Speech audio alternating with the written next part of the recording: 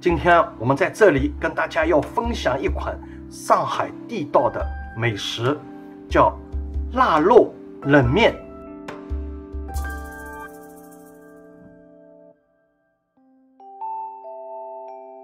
我们接下来就进入操作的环节。我们这种切面呢叫小宽，它的宽度呢一般性在1.5毫米到2毫米之间啊。这个呢切面呢一般性是有碱的味道。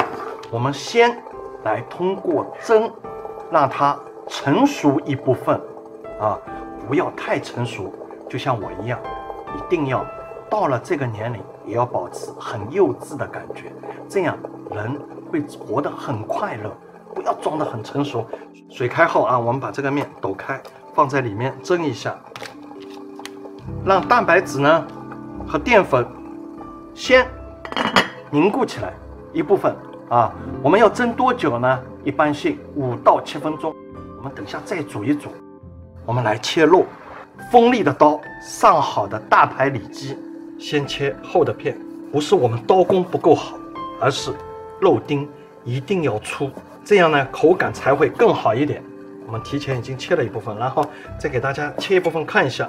我们上海呢有2大流派啊，一派呢就是这种大的粗的肉粒，还有一部分呢是用肉末，肉末呢也可以，大的颗粒感吃起来就是爽。花同样的钱，你为什么要吃肉末呢？然后肉呢切好以后，我们来上浆啊，保持这个肉的嫩滑啊。这个加入一部分的盐，不要太咸啊，一点点的糖，胡椒粉是去腥。然后我们伸出自己可爱的手，朝一个方向抓捏，抓出胶质来。这个时候呢，我们加入一点点的老抽，给它上色啊，生抽啊，然后是料酒，好，再加入一点点的辣椒酱啊。这里要跟大家说明一下，我们用的这种辣椒酱呢是没有皮没有籽的，我们上海人习惯性把它称为辣火酱、辣椒酱。好，加一点葱姜水。肉为什么会老？就是涉水了，所以这个肉我们要嫩滑，也是加水，一定要打到这个胶质，听上去的声音啊很好听，这种黏哒哒的声音。水一定要少量多次的加进去啊。我们这个水打好以后啊，我们就加入这个生粉。生粉呢就是让这个肉穿上一层衣服，这样来锁住水分啊。等下成熟的时候，它就起到一层保护啊，不让水分过多的流失。好，我们来加一点点的油啊，等下是滑熟的时候啊，可以让它啊快速的在油锅里面滑散，以不至于成为一坨一坨的啊。这样呢，我们就上浆完毕啊，让它静置。好，我们把这个锅子蒸好的面拿下来啊，拿一个干净的这个竹篮或者一个碗都可以啊，拿个筷子，长一点的筷子，就这样挑。还有呢，最好呢前面吹一个电风扇啊，把这个热气呢尽快的吹掉，带走它里面的水分。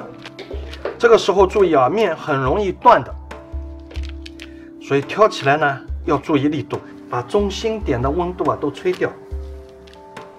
好了，我们就把它放在旁边。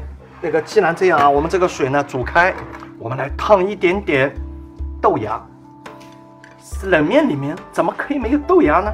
我们这个绿豆芽烫一定要速度快，大概也就15秒、20秒时间，让它断生。然后冰水的加入呢，是让它停止烹饪，不再继续加热了。那我们这个滑熟肉啊，不管你用什么锅子，这个锅子一定要烧热、烧烫。冒烟以后呢，我们要加入一点油，润一下锅子。好嘞，进去啊。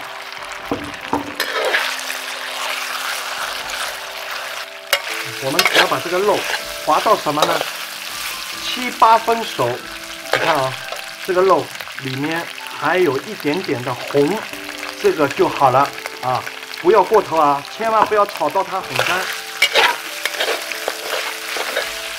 这个肉就煸好了。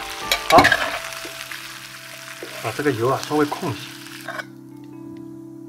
好，你看我们又烧开了一锅水，然后来煮这个冷面啊，40秒的时间，很快就会过去啊。好，水开以后啊，我们进去，我们大家一起来倒计时啊。漂亮，出锅了。好了，就这么简单。这个面条很劲道，很爽脆的口感，一定要进入冷水。然后我们来挑一挑这个冷面啊，让它确保冷却，沥干水分。我们这个时候呢，要加入一点油，这个呢只是让它不粘就好了。接下来呢，我们要来炒一个跟腊肉混为一体的辣椒酱。这个锅子不用洗的啊，建议可以放一点点的葱段。这个油一定要多啊，红油出来就是靠这个油啊，油一定要多。我们通过2种酱，番茄酱和辣椒酱，来让这个油红润。好，煸出香味，这个葱啊，煸出香味我们就撩掉，不要了。这个时候呢，我们用一个勺子，先加入一点的番茄酱，番茄膏，不是我们吃那种热狗上面、汉堡包上面的那种番茄沙司。一方面是为了让它有一点点隐约的酸味，因为靠辣椒酱煸呢，辣椒酱啊，这个辣火酱很辣的下去。这个火呢也不要太大，让这个肉呢上点颜色，我们就把它盛出来。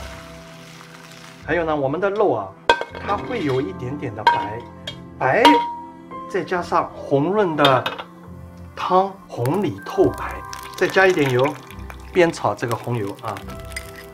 这个油是蛮多的啊，也是，番茄酱啊，辣椒酱啊进去，高汤 high soup。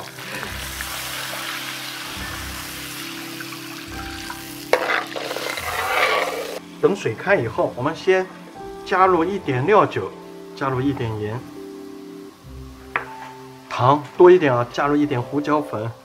我们就要把这个腊肉丁进去，微微的煮一下，因为腊肉丁已经很熟了，只是把这个汤汁跟它融合在一块，等它煮开就好了，腊肉浇头就完成了，不勾芡，汤汤水水的。